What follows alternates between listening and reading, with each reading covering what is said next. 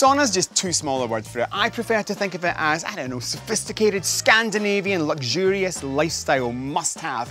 In fact, you could say that it's the perfect finish and touch. Oh, finishing touch, Colin, you're a barrel of laughs. Now, talking to barrel, we actually opted for a barrel-shaped sauna, and I think it looks absolutely brilliant. I mean, obviously it's still being built at the moment, but you can imagine when that's completed, it's such a great addition to this cabin. We've used them before on client projects, we've seen them at exhibitions, and I figured it was about time that Colin and I had one at our own place. Now, the good thing about that particular barrel sauna is the fact that it has that lovely big transparent eye at the front, so you can sit inside, you've got your towel on, you're taking in all the aromas, and you can keep an eye on everything that's going on in the forest. Such a great addition, and also a sauna is so good for the health, so it's win-win.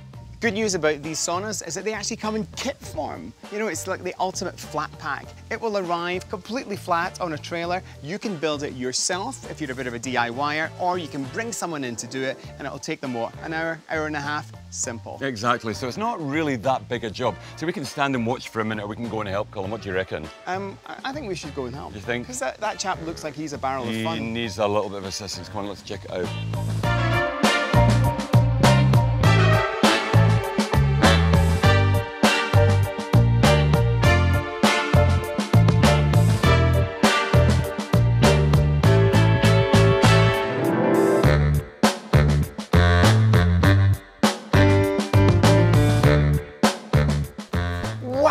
What just landed?